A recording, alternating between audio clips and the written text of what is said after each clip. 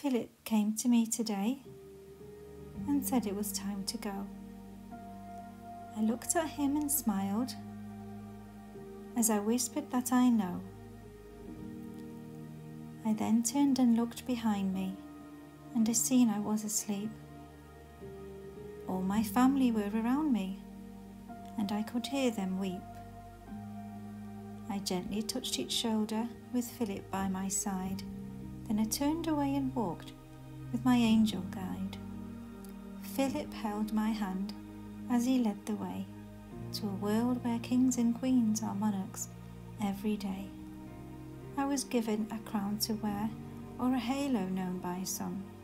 The difference is up here, they are worn by everyone. I felt a sense of peace, my reign had seen its end.